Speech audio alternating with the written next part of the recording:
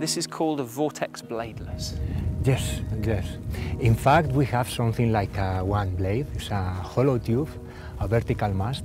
We oscillate with the wind with the resonant. When two frequencies, the vortexes and the natural frequency of the structure start to move, we have a way to collect energy from the wind, to transmit energy from the fluid to the structure. Is it complicated, or how many moving parts do we have inside? Yes, we have no moving parts. We have no shafts, gears, bearings.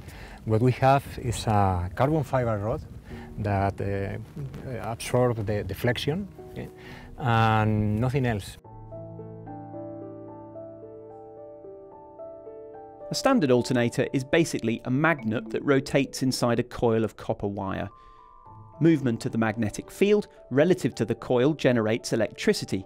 So in a car, for example, the engine spins the alternator, generating power to charge batteries and drive the electrics. The Vortex alternator is a little different. The alternator is driven by a carbon fibre rod inside the cone. The hope is to roll out the Vortex Bladeless in cities. At less than 3 meters tall, they'd fit on a small roof, even an apartment balcony. The dream, though, is scaling up, so that one day, wind farms like these can be bladeless.